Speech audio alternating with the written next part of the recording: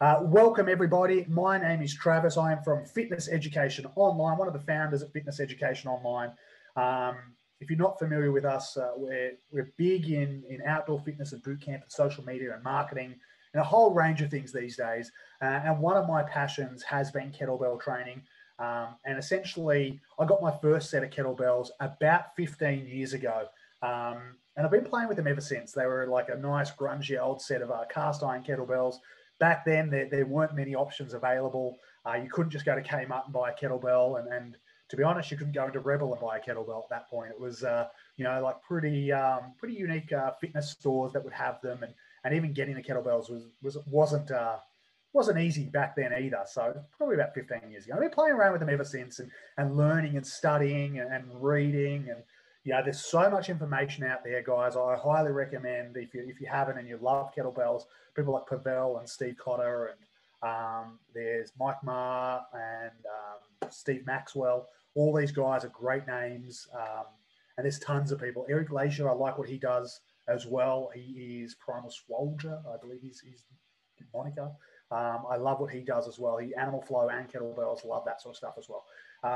But anyway, what we're going to be talking about today is kettlebells for fitness professionals, and we've got a whole wide range of abilities in here. So I'm really hoping I can cater a little bit for everybody and give everybody a couple of nuggets of gold.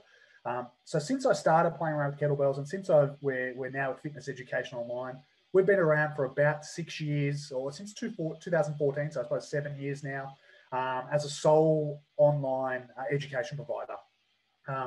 In this time, I've helped plenty of students master the basics of kettlebell trainings for boot camp students. Now, when we say basics, I'm going to outline why I've sort of focused on the word basics there, especially when we refer to boot camp. Then I've also helped plenty of one-on-one clients help learn more of the advanced techniques or the more advanced movements when it comes to kettlebells.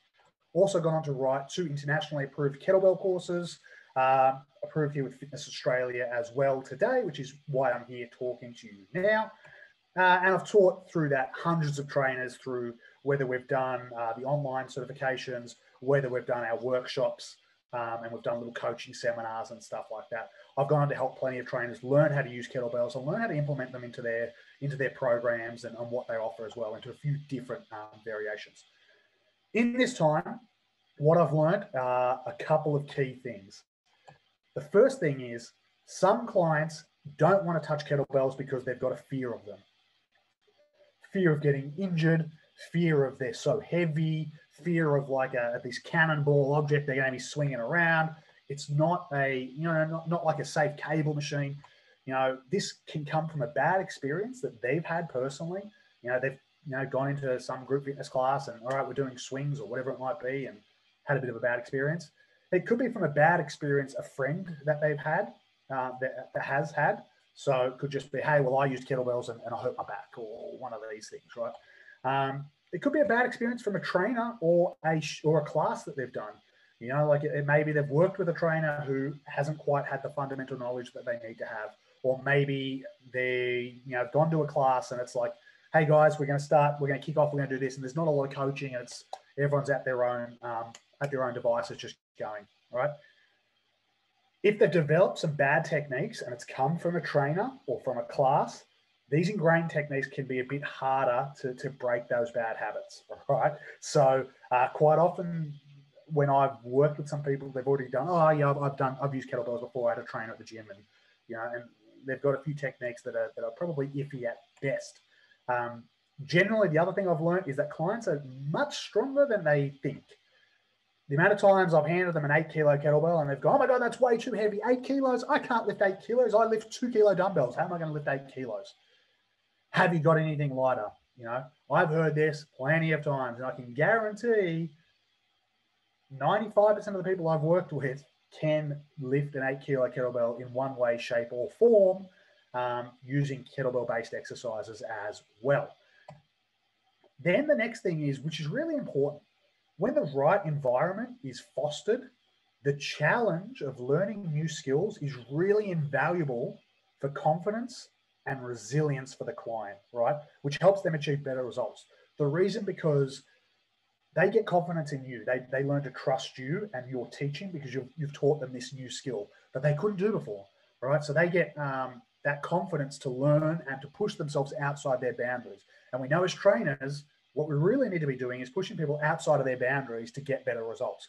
You know, if people just stay inside their boundaries and stay inside their safety comfort zone, their results are going to stagnate pretty quickly, if not, not going to get them at all. So that confidence from learning new skills is vital. And that resilience from going, like, well, I couldn't do this before, but now I can, is also super important as well. Anyone feeling me with any of these things so far? Anyone who's been working with trainers or working with clients and heard any of these things, throw it in the chat box if any of these are resonating with you.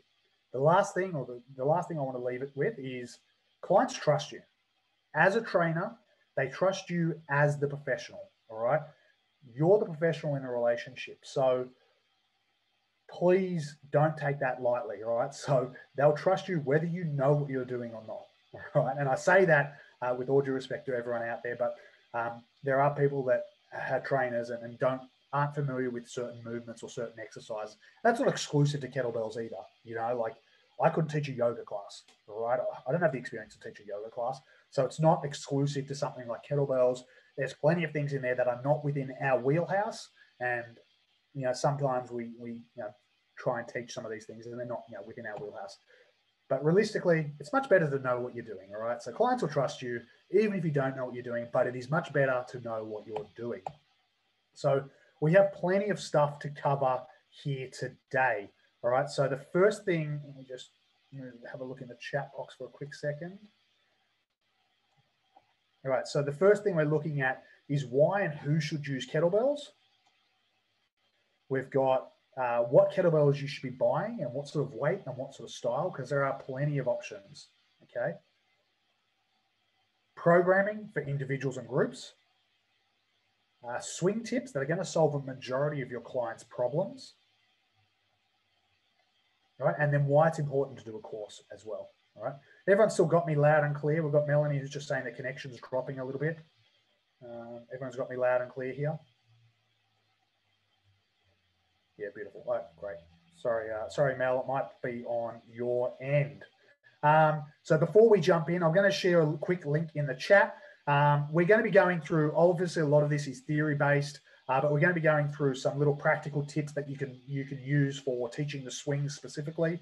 And if you want to jump in, you can follow this link and get access to our little mini course that we've got around that as well. Not CCs, this is just a little mini course around that as well.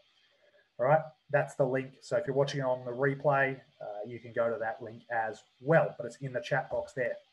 On top of that, if you're not familiar with who we are, like I mentioned at the beginning, Fitness Education Online, we've got a very big Facebook community group, about 14,000 trainers in there. So if you jump onto Facebook and look up Fitness Education Online Community Group, request to join, say you're in the webinar today.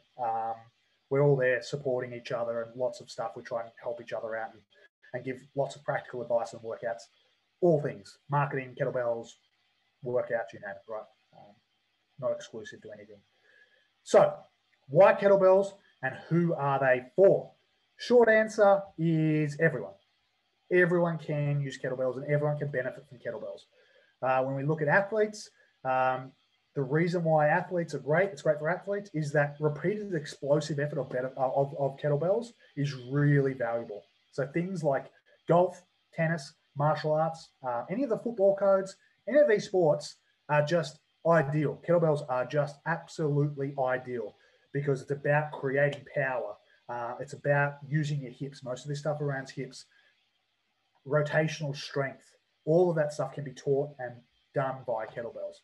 General population, strength goals. Someone wants to get a little bit stronger, perfect. Someone wants to get a bit more aesthetic or lose a bit of fat, perfect. Someone wants to get a bit more cardio fitness, but maybe don't like running or maybe their joints are no good or whatever it might be, perfect. Kettlebells can solve all of those problems. Prehab activities as well. Weaknesses, imbalances, stuff like that. Kettlebells have a great ability in finding some of this stuff and helping solve it. So the reason I find, in my opinion, that they are a really an ideal tool, like I mentioned, is the repeated ballistic nature of the movements. So we're really trying to be explosive. We're trying to be really powerful with a lot of the kettlebell movements, which transfers really well to many sports. You know, like I mentioned, golf, tennis, you know, that repeated activity of trying to hit the ball, you're trying to create as much power as possible, maybe not as much power as possible, but, you know, you're trying to create a lot of force when you hit those balls. Martial arts, same thing, bracing. So with martial arts, bracing for a punch, bracing for any of those things. So with kettlebells, you brace, explode. So all of this sort of stuff is really great. It's a lower load. So if you're in the gym used to lifting with a barbell, maybe you're regularly squatting with 100 kilos or whatever it might be, 150 kilos, whatever you're using on the barbell, right? You can really get the same challenging load from 224 kilos. I find a barbell back squat, you know, let's say you can do a barbell back squat. If you go to a front squat, you can almost never front squat the same as what you can back squat. And it seems just as hard, if not harder. Same thing with the kettlebells. So if you go from the front squat with a barbell to a double front squat with kettlebells, same thing. It's a lot lower weight, but it seems just as hard, if not harder. All right. But so it's less taxing on the system. Plenty of posterior chain based movements as well. Finds weaknesses and balances, you know, especially if you use, say, a bottoms up kettlebell where you're holding the bell upside down. A lot of stabilizers, a lot of stuff like that there. And the last thing is that multi-planar stuff. So you can work not just in that sagittal plane, you're working, you can work rotation, you can work anti-rotation, all of that good stuff as well. Not just all in my opinion either. A lot of this is backed by science.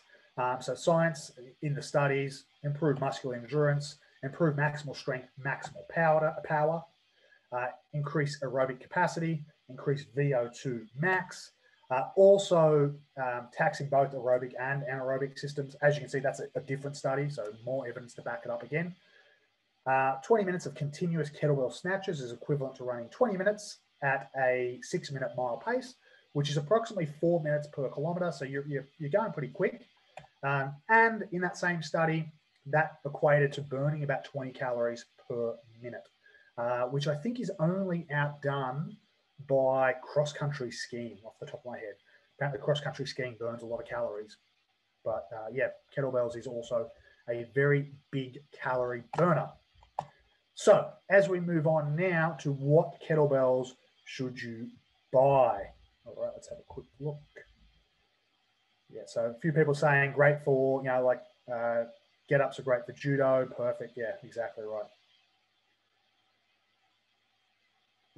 So plenty of options on the market when it comes to kettlebells. You can buy them from fitness speciality shops, Aldi, Kmart, Big W, Rebel, you know, sports shops now. You can get kettlebells more or less anywhere. And the common questions I get, which kettlebell should I buy? Should I just get the cheapest? Is there any difference between them?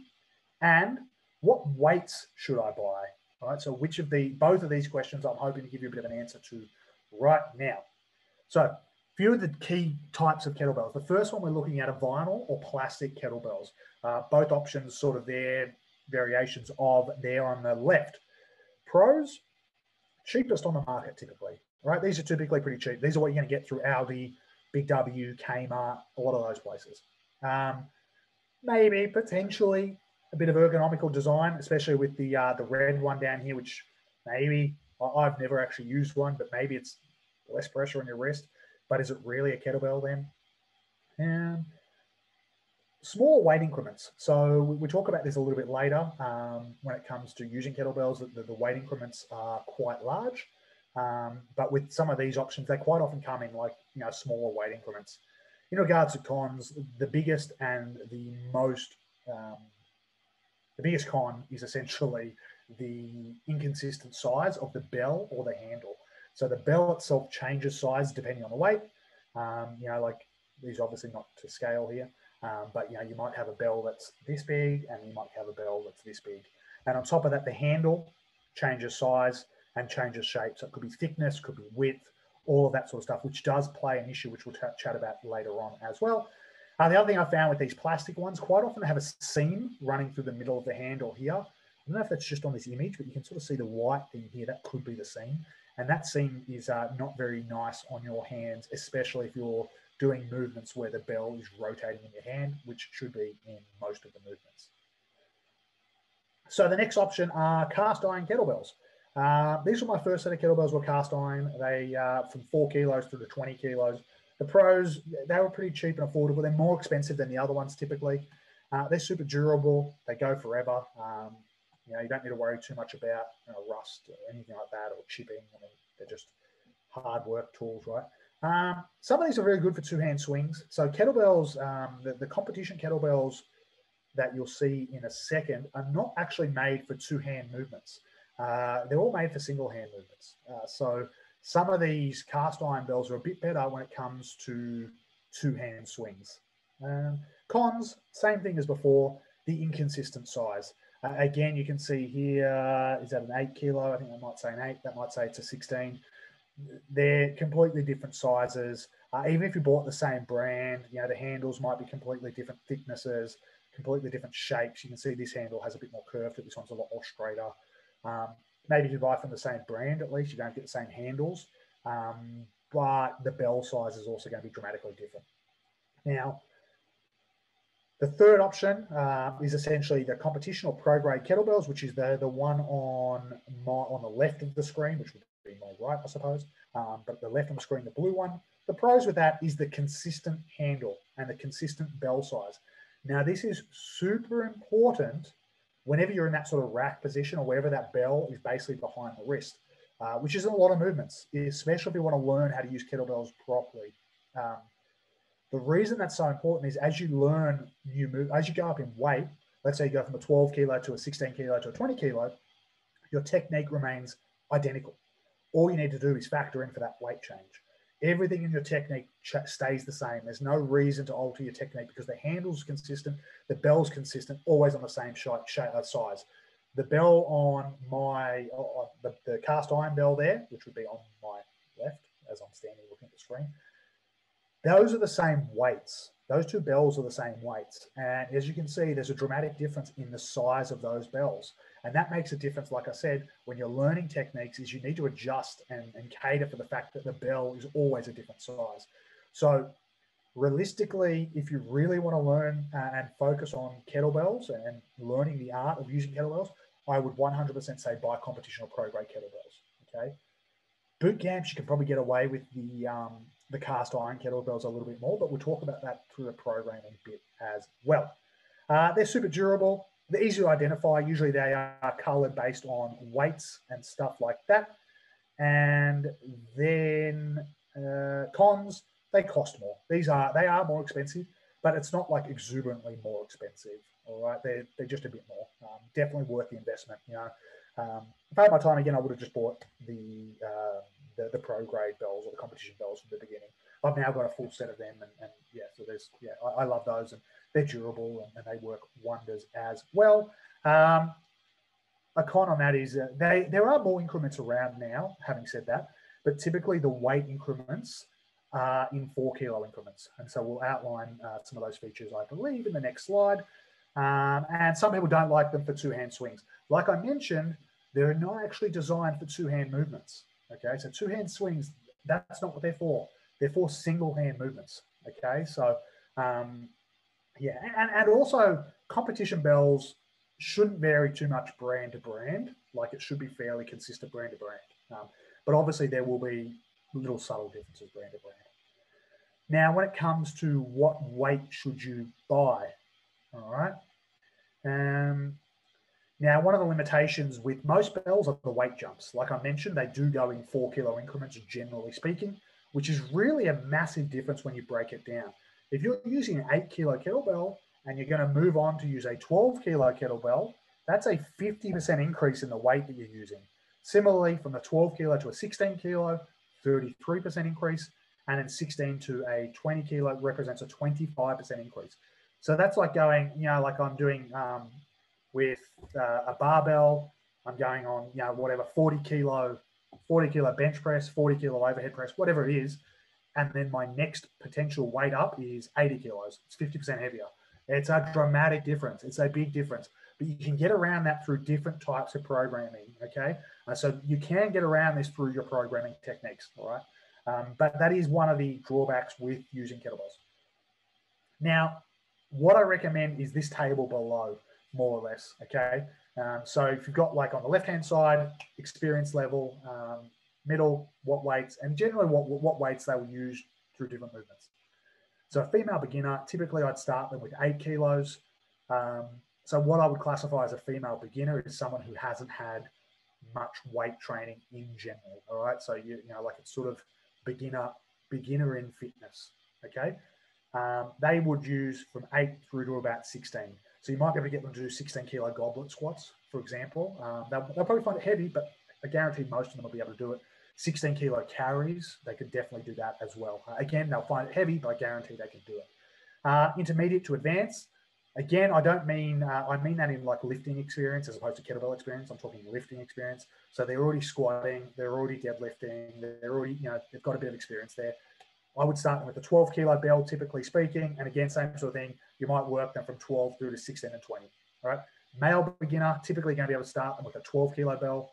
And again, 12, 16, and 20. And then an intermediate to advanced trainer from 16 kilos starting weight through to 24 kilos when you're getting some work done there. Let's just have a look. So a few questions. I just see in the chat. What about Y bells? Y bells are a completely different thing. They're not kettlebells. They're more like a dumbbell. Yeah, you can do some things, but they're different. Where the weight sits is different. So it's a different thing. 100% suitable for seniors. Yep, exactly. Comes down to programming. Perfect. Need for multiple weight. That would depend on what you're running. So Shane. Yeah, perfect. All right. So moving on. Now, this table is just a guide. All right. There are always plenty of outliers. And the more you know, all of you guys who are here today are learning and studying and trying to progress in your knowledge. And what you learn is the more you learn is the more, like, the less you know, or the less confident you become in your own skills, right? This is a Russian 60 kilo champion at giveaway sport, Ksania Djankina. Any Russians in the group, I apologize for my terrible pronunciation. But she does kettlebell sport, 10 minutes of snatches, so swing up all the way to overhead with a 24 kilo, and you can only swap hands once in 10 minutes, so you can't put the bell down. And she does 204 of them in under 10 minutes, which I can tell you is completely insane. I would be lucky to do 50. You know, it's completely insane. And the blokes use a 32 kilo kettlebell, and they're doing 200 plus repetitions as well. So this is a rough guide. There's always going to be outliers. And like I said, the more you know, the more you realize there's super freaks out there. Generally speaking, though, the table on the other page works perfectly well for general population and even through to advanced sort of trainers as well, generally speaking. If you want more weight, double the kettlebells. And same sort of thing with this table below. A female beginner and a male beginner, I probably wouldn't use double bells with them very much at all early on, obviously. You'd be starting with single bells. As they're more advanced, if they're more advanced in their lifting experience, you might start using double bells. And you start with 2 8s and then probably progressing through to 2 16s for females. And blokes, you're looking at 2 24s. You know, I train a lot of guys, and a lot of them struggle with 2 24s. That's hard work, whether it be cleans, whether it be squats, whether it be presses. Typically, the only thing that's safe for that is carries. Not safe, but like safe that they do without really any, that they can do, you know, is carries. Basically, all of them can do carries of 24s. But yeah, pressing overhead with 24s is pretty challenging. 2 24s is real challenging. All right. So, any questions coming through in regards to what kettlebells to buy, what weights to buy, all of that sort of stuff. So now we've got a few questions about older members. Look, again, it's all relevant, right? So if your older members are super fit and super strong, you can see them using 16 kilos. Like I've seen plenty of clients use heavier weights as they progress. It's all just based on experience. It's all just based on training age as well. You know, like an older, I'm hoping that, you know, when I'm 70 in 30 years time, 35 years time, I'm still able to swing around a 30 kilo kettlebell and put it overhead and do some of that stuff. Perfect. All right, easy. Okay, there we go. In the chat. So kettlebells being for one hand, not two hands. Just most of they're just historically used as a single hand object. So the two hand swing is a more modern variation of it. Snatches, cleans, Turkish get-ups, windmills, bent presses, all of that stuff are single hand exercises. So they're predominantly designed as a single hand tool. Not that you can't do it with two hand swings and goblet squats, right? But that's what they're predominantly designed for. Would I buy two of each? Again, we'll talk about some of that when you're programming. So it depends on what you want to do for programming. If you really want to get into kettlebell training, I would recommend, you do one-on-one stuff, I would recommend two of each size. I would go, if I was buying, I'd go 2 8s, 2 12s, 2 16s. And that's probably going to cater off most of your clients. Some other questions. So is buying and using the cheaper kettlebells okay? Well, yeah, of course it's okay. You can.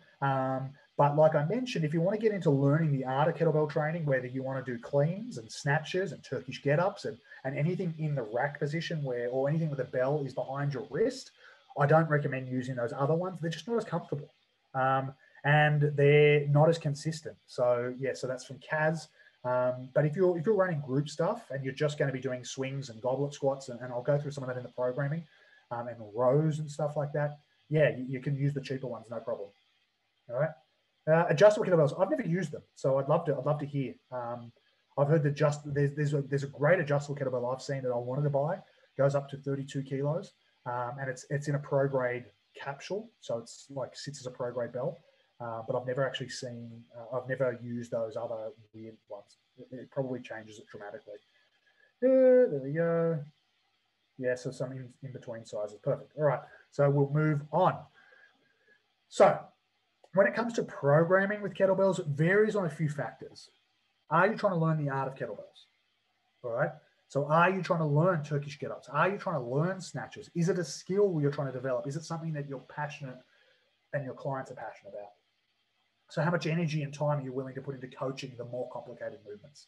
Coaching a snatch, coaching a Turkish get-up is very difficult to do in a group setting when it's not focused on kettlebell training, because it's a lot of steps and it's a lot of movement. Now, I have done it, and I did do it through boot camp. We did a day though, like we had Tuesday, we had half an hour where they would do kettlebell training for half an hour. And so we would spend 10 minutes on learning Turkish get up for multiple sessions in a row. We would spend time coaching and learning these movements. So it just depends on whether you want to learn the more complicated movements, all right? Is it for individuals or is it for groups? Again, is it a group that's focused on kettlebell training, or is it just a group? You're just training with group fitness, and kettlebells is just going to be a tool that you're using, all right? So it's the same question as above, all right? Is the kettlebell just another tool you're using, or is it you really want to learn how to use it like a kettlebell, all right? And hey, if you don't want it, that's cool. It doesn't matter. I think, yeah, whatever. Yeah. But there are things you should be using it for, and it's not just like bicep curls, right? So one thing I do recommend is even if you've got those other bells, those vinyl bells or whatever, you should at least be swinging them, and you should be swinging them properly, because you can't do that with many other bits of equipment. You can't do it very well with many other bits of equipment, right? And what are your goals, obviously? Are you a power lifter trying to train an elite 1 rep max? Studies have suggested it can help you, but is it going to make up a majority of your training? Probably not, right? So it just depends on what your goals are in training. You want to get a little bit fitter, you want to get a little bit stronger, you want to look a little bit better, you want to stay outside and don't want to go into a gym, kettlebells are the perfect tool. Perfect tool. You want to train for an activity or for a sport, again, kettlebells are a perfect tool. All right. Yeah, that's there. Just answered that. So whatever your answers were to those previous questions, these are some of my general programming principles, okay? I really focus my program to include the 7 key movement patterns, or the 7 primal movement patterns. I'm sure we've all seen or heard of these before.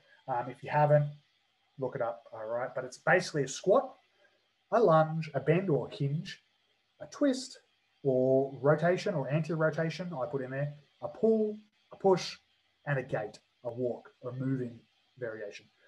So what I try to focus is on my whole program, I want to include all of those elements, okay? I want to make sure that I'm including each of those elements regularly through my program. Does that mean they're going to include them in every single workout? Not necessarily, but I want to try and include each of those through my whole holistic program, okay? And you want to throw in there multi-planar work, so not just in that sagittal plane as well, which can be done in lots of different ways. That anti-rotation stuff is good for that.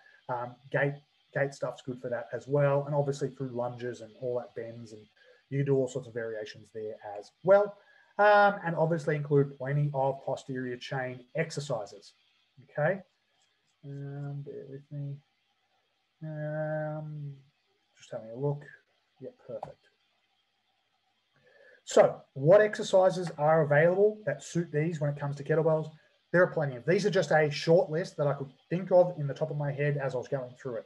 When it comes to hinges, any of the deadlift variations are hinges. So RDLs, single RDLs, suitcase carries, double suitcase carries. Any of the swing variations are hinges. Two hand, single hand, ski swing, pendulum. They're hinges. Most of them are hinges. Any of the snatch variations are going to be hinges. Any of the clean variations are going to be hinges. Squats, goblet squats, rack squats, single squats, overhead squats, split squats, single leg squats, step ups, lunges, walking, stationary, overhead, reverse, Cossack, clean and lunge, split lunge, all sorts of stuff, windmills, Turkish get-ups, renegade rows. Any single hand movement is an anti-rotation movement. Pushes, push overhead, strict press, push press, jerk, double, floor press over that way, kneeling, seated, jerks, bent press. All right, all of those movements, bottoms up position, rows, renegade rows, alternating rows, double rows, snatches, cleans, they are all sort of pull movements as well. Gates would be carries, suitcase carries, farmers carries, waiters carries. So suitcase on one side, farmers on both sides, waiters overhead, rack carry here, and obviously all of those with double, and then also the mixed rack and overhead, rack and suitcase. All of these variations are options, bottoms up variations, all those options are available when it comes to carries as well. So that is a hell of a lot of exercise options that suit those needs, right? Now, what I do is I try to break it down even more simple than that, because these are the 6 movements I would basically focus on, which caters for most of those things instantly, all right? Okay. So I would focus on the swing and variations of, the clean, the snatch, the press, the squat, and the Turkish get-up, all right? They're basically the movements that I would focus on, especially on an individual level, all right? This is more for individual levels at the moment. I'll talk about groups in a second, all right? Now, what's also important is to understand that the types of exercises are different, and so they will vary for programming purposes. Ballistic movements are quicker to complete, so you can get more reps done in a minute, for example. So they're more conditioning based. You do more volume, and you're slower to fatigue on them. All right, so your fatigue rate is much slower compared to grinds. So grinds are more strength-based movements. They take longer to complete, and they're more focused on strength. So swing, ballistic, snatch, ballistic, explosive exercises. A press is a grind, okay? Turkish get-up can fit into it, is a grind. Squats, grinds, okay? They are slower movements to complete.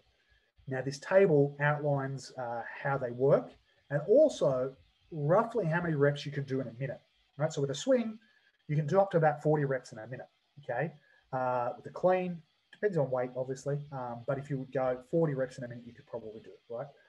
Cleans up to about 25, snatches up to about 25 reps. Presses, a grind is a bit slow. You get about 14 reps in. Squat is really going to vary on your weight. So you could get 20 squats in if you're doing, I don't know, depends on your strength, right? If you're doing, for me, if I'm doing 16 kilos goblet squats, I could get 20 in a minute, I would imagine, pretty easy.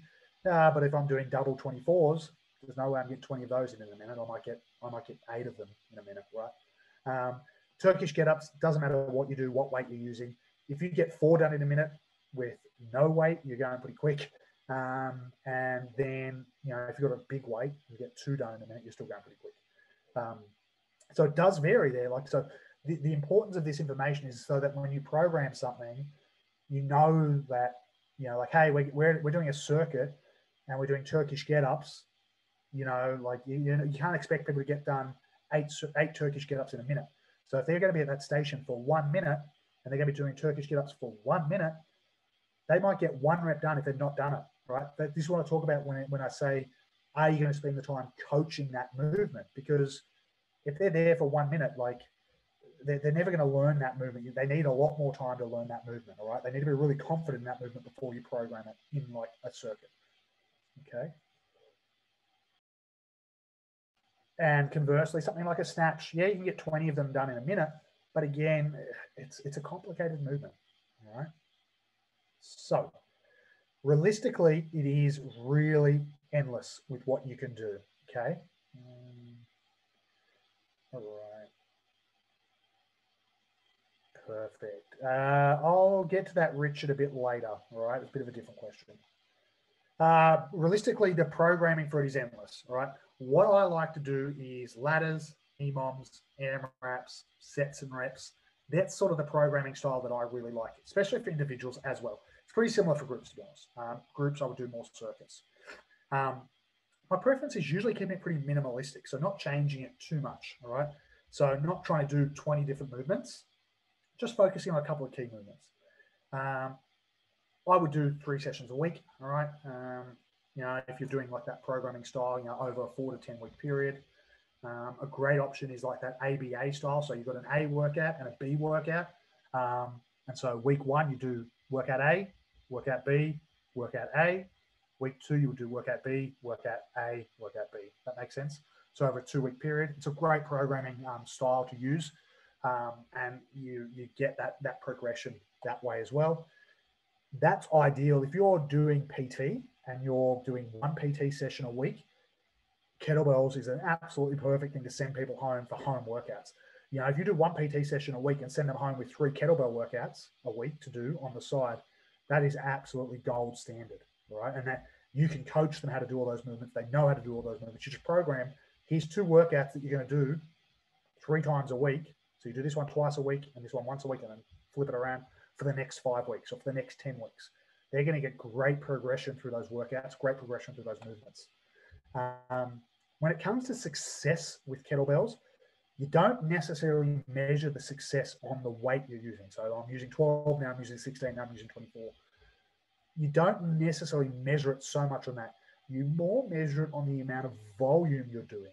So, that means total volume. I've done 10 swings with 10 kilos, so that's 100 kilos. Next workout, I do 12 swings with 10 kilos, and now that's 120 kilos. So I've done more volume in that same amount of time, or potentially in a longer period, slightly longer period. So it's measured like that. So either through sets and reps or duration, okay? And this is because the kettlebells can't be micro-loaded, okay? So you can't really micro-load a kettlebell to 1/2 kilo like you can with a barbell. So you can't just do, all right, do a bench press. This week it's 40 kilos. Next week it's going to be 42 kilos. Next week it's going to be 45 kilos. All right, you can't. It doesn't work like that with kettlebells. You can't just use that linear progression like you would in a gym where you just move the pin down or half a pin. It just doesn't work like that. So we use undulating periodization, which is where one variable is changed. So like I mentioned, you change the amount of reps. So instead of doing, you do 5 sets of 5. Next week you do 5 sets of 6 or 6 sets of 5. All right, or 5 sets of 4, or sorry, 4 sets of 5, and then 1 set of 6. So you're just changing that volume. All right, that's the progression with kettlebells a lot of the time. A real basic example is a 10-week swing program. You're going to do 10 minutes every minute on the minute. Week 1, you're going to do 10 swings every minute. Week 2, you do 11 swings. Week 3, you do 12 swings, and so on until you're getting to 20 swings every minute. Right? You're doing, all of a sudden, over 10 weeks, you've gone from doing 100 reps in 10 minutes, say 12 kilo or 16 kilo kettlebell. You're now doing 200 reps in 10 minutes, okay? So you've increased the amount of volume in the same amount of time, right? And then you increase the weight and repeat, okay? Now, this is what I did. I'm just conscious of time because I've plenty to get through still. This is sort of some of the programming I did for myself over COVID. I focused on 4 key workouts: light training with volume, light double for volume, double bells, light a heavy single bell for strength, and heavy double bell for strength. Okay. And what I did was I basically had a couple of standard workouts that I would do, and I would just change the reps and sets based on whatever weight I was using, and about a 30-minute set. So these are the sort of formats that I did. I did one which was like a 30-minute AMRAP. I did one which was around volume, where I focused on repetitions would be at least 10 repetitions on each exercise, and potentially up to 25, even up to 50 repetitions, or max repetitions. So sometimes I just did max, as many as I could do, right? If I was working for time, it'd be at least a minute, and it would be up to 10 minutes without putting the kettlebell down. Strength focused, minimum of 3 reps typically, maximum of about 8 repetitions, 3 to 5 sets. If I was working for time, typically around that 30-second time, but at least equal rest. So for strength stuff, you want sort of at least equal rest. Circuits are just sort of standard stuff. If I used a heavier weight, I would have less work, more rest. A lighter weight, more work, less rest. All right? Hopefully that all makes a bit of sense. So here are some of the workouts that I used in those particular workouts. So as an AMRAP variation with a single light kettlebell, I might have done 3 reps as a ladder. I do 3 reps, 5 reps, and 7 reps of a clean and jerk. So I do 3 clean and jerks on one hand, and then I do 3 squats, and I do 3 lunges. Then I change hands, and I do 3, 3, and 3. So as you can see there, that's I think that's 18 repetitions without putting the bell down.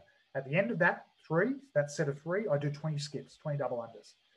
Then I'd move to the 5. So 5 clean and jerks, 5 squats, 5 lunges, change hands, 5, 5, 5, 20 double unders, then 7, 7, 7, 20 double unders, and then I'd carry the bells in both hands, one hand for 100 meters, and carry it in the other hand for 100 meters. When I came to using the double kettlebell, using the exact same workout format, I do 2 bells. I do 5 clean and jerk, 5 squats, 5 lunges, 20 double unders. 8 clean and jerks, 8 squats, 8 lunges, 20 double unders, 10, 10, 10. And then I'd carry both bells in both hands for 200 meters. All right, so there and back. If I was doing that same workout with a heavy bell, I would do 1, 2, and 3. So I do 1 clean, 1 jerk, 1 squat. And then I'd get change hands, 1 clean, 1 jerk, 1 squat, 20 double unders. As you can see, it's the same workout formula. It's just I'm changing the weight and therefore how I'm completing it and how it challenges me as well. Suitcase carry, 50 meters instead of 100 meters.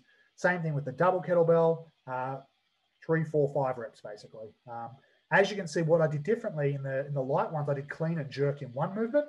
With the heavier ones, I split those into 2 movements. So I did just cleans and then just jerks, all right?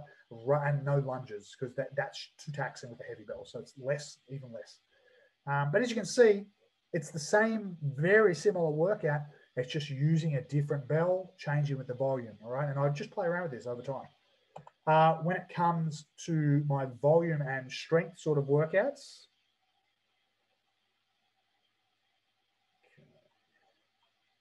when it comes to using volume strength workouts, one I did was like a minute on and then a minute of passive, which would be a minute of swings, and then I'd hold a plank for a minute. Then I'd do a minute of press, and then I'd do a side plank for 30 seconds on each side. A minute of press on the other side, dead bug, minute of gorilla row, so 2 hand rows, bird dog, goblet squats, right? And I'd do that for 3 rounds. When it came to, why is it not progressing? There we go. When it came to like a heavy single bell, I'd do 30 seconds on one side, 30 seconds on the other side, and then planks. 30 seconds on one side, 30 seconds on the other side, then the plank. 30 seconds, 30 seconds. Same sort of workout, again, much heavier bell, just a slight variation. And then a couple of other variations I did with the double bells. Obviously, you could do those 2 workouts with double bells as well. But the other one with the double bells, I did a EMOM, so every minute on the minute, but I did it over a 3-minute period, so E3, so every 3 minutes. I did 5 rounds. And I didn't put the bell down between exercises. So each round, I went through all the movements without putting the bell down. So I do 5 swings, 5 cleans, 5 squats, 5 presses, 5 half snatches. So snatch, bring it down to here, and then go again. Snatch, bring it down to here. Okay? For me, the goal on that was to increase the amount of repetitions. So I started at that. So then the next time I would do it, I would try and do 5 sets of 6. and then 5 sets of 7 in the same time frame in 3 minutes. So it becomes more and more challenging. Then the same sort of variation for the heavy double bells. This time I would spend 90 seconds on each movement. So I do 5 single leg RDLs in 90 seconds and wait. Now I do 5 squats in 90 seconds and wait. Then 5 split squats and then 5 renegade rows. And again, the goal here would be to either increase the repetitions. So maybe I get to 6 repetitions, or maybe instead of giving myself 90 seconds, I give myself 80 seconds. So I'm just changing my system a little bit, right?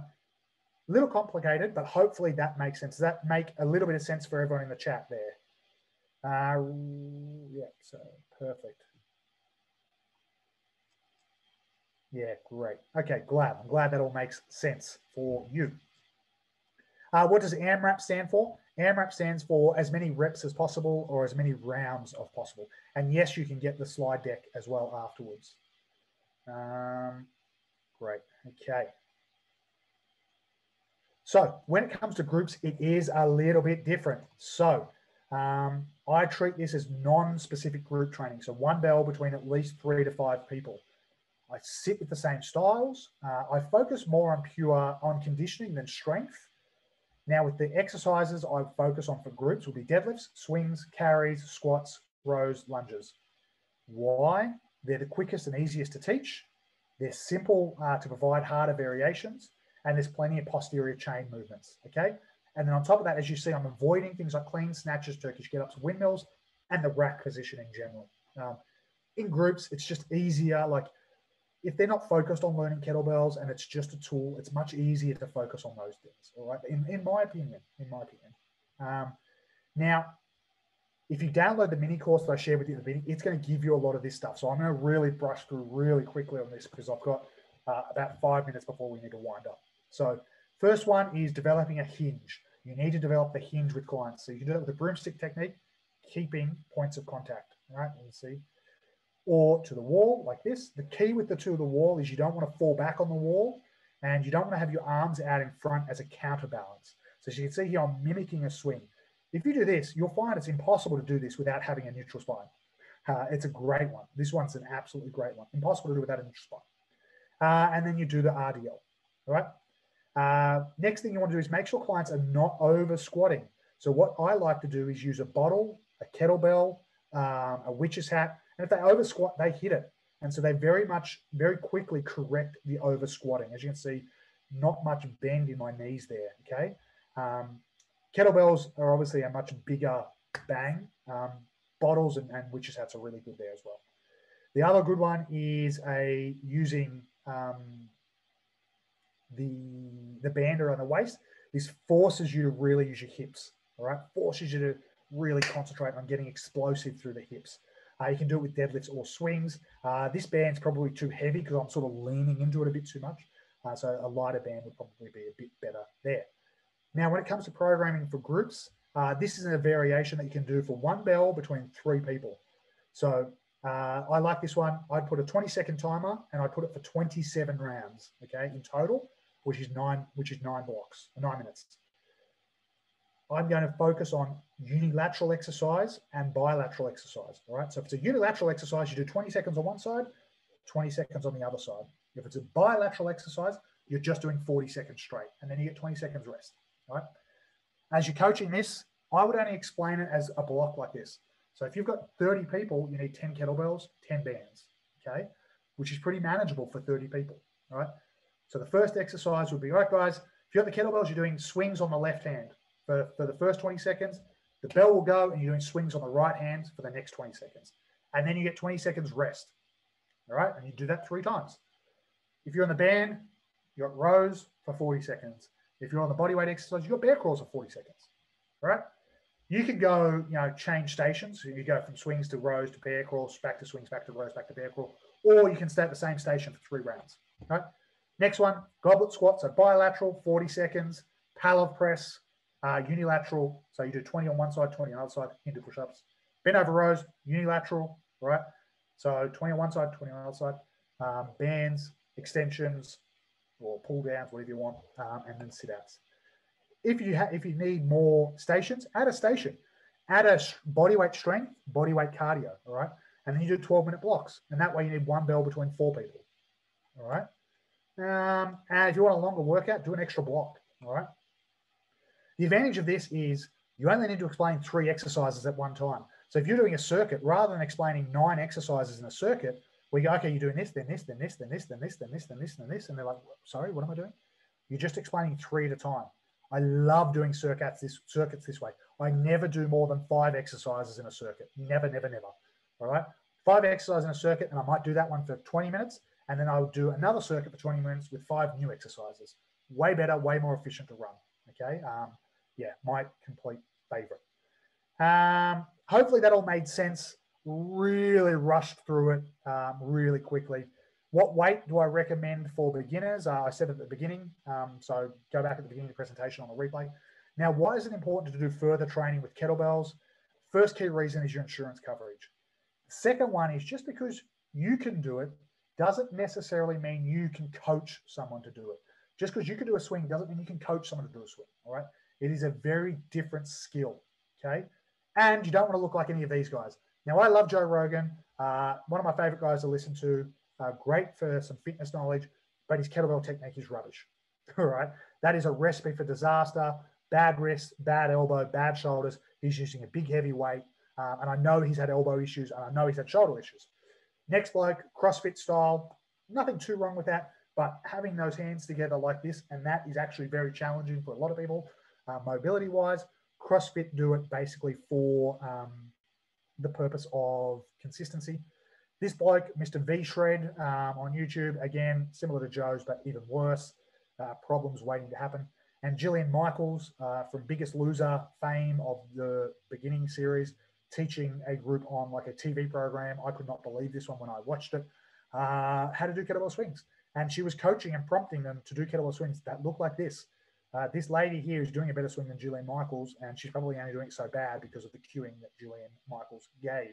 So, yeah, learn how to do it so you don't look like these guys. Now, we have an online course, obviously, guys. We do level 1, we do a level 2, all 100% online. They get you all your CECs. It's all work at your own pace. There's a video assessment at the end of each of the course. Normally, each one's $300 or thereabouts. For you guys coming from the webinar today, there's a saving of $147, so it'll be $447. I'm going to go into the chat box. I'm going to throw a link into the chat box if you are interested in doing that. I'll throw that link in the chat box for you, and you can go through. There's both links here. One's for the freebie, and then the other one is for the course. So I'll throw them both in the chat box there. And then we've got a couple of minutes. Whoop, sorry, I'll do that to everybody. All attendees, I just sent it to Rachel. There we go. So I've got a couple of minutes left over here where I'll get to as many questions as possible. One of the questions in the chat, which I saw, which has already disappeared, was the difference in like a hang clean and a swing clean. I definitely prefer the swing clean variation. I know actually in this one, I know Joe Rogan is actually doing, he's actually doing a alternating hang clean. It's challenging, it's bloody hard. I prefer the swing variation. I just like it much nicer. Then we had a couple of questions in the chat box about older adults. Look, again, you clients with carpal tunnel, wrist and RSI, you'd have to just make that judgment on that client. I mean, arthritis, I would imagine it's fine. Wrist, it should be fine for wrist because if you keep a neutral wrist, not if you do stuff that looks like the other guys, you just have to make that judgment with your particular clients. All right. Yeah, it's hard to answer that one for you. All right. What? Any other questions we've got coming in? I don't know how quickly we get kicked out. We've got 2 minutes. So I did rush through that as quick as possible towards the end. So I do apologize. Hey, Zoe, how's it going? All right. Oh, sorry. I see Rachel. Rachel sent me a message saying we can run over time. It is all good. So any other questions, guys? Insurance a bit more. So that's from Karina. So with insurance, Fitness Australia I'd be talking to them as well. But from my experience with insurance is they will refer back to Fitness Australia. So they'll say, have you done some specific training with that equipment? which qualifies you to use with that equipment. Did you do any specific training in your course? Yes or no? If the answer is no, they may not actually qualify you to work with that bit of equipment. It's the same with cardio boxing. It's the same with a lot of that stuff. So double check with your insurer whether or not you're qualified to use some of these bits of equipment, because maybe you are not. All right. That's why it would be important to check with that. Again, if you've got questions, it's probably best to throw them in the question box as opposed to the chat box, because the chat box is going very, very, very quickly, which is nice to see. Can you just do the level 1? Yes, you can. So in regards to the 2 courses, we've got level 1, level 2. Level 1 is designed for those of you who want to run basically group stuff. So it's basically focused on all the movements that I would teach in a group setting. Level 2 is focused more on those movements that you would do as an individual. So level 1 doesn't talk about Turkish get-ups or snatches or double kettlebells or any triplanar stuff, so working across different planes. It focuses on all those movements. It does cleans in level 1, but it's all those movements that I would really reserve for group training. Level 2 goes into those movements that are more advanced. So yeah, you can only do level 1. If you only want to get like those fundamentals, level 1 is the one to go. If you want to go a little bit further, level 2. Yeah, perfect. A couple of people. Thank you for those who've done the courses. I can't see whose name it is. It just says Mish, M-I-C-H, so I can't actually see who that is fully. Yeah, perfect. Love it. Thanks for the feedback, guys. Really appreciate all the positive feedback. I'm glad you enjoyed the presentation. Those of you who were an 8 in regards to your knowledge, hopefully I gave you some stuff there. Let me know if I ticked the boxes for you if you came in with an 8. So hopefully I gave everyone a little bit of knowledge there. I feel like the 8 people, I probably rushed through the programming stuff, so I apologize. Cueing for excessive lumbar arch on the swings. So I'd use the broomstick, I'd use the to the wall technique, and then I would use the RDL. So that's from David. So that's in the short thing the short course that I sort of gave you the link for as well. Went over that really quickly, so I apologize. Perfect. All right. Where do I find the list of our courses? fitnesseducationonline.com.au is probably the easiest way to find our courses.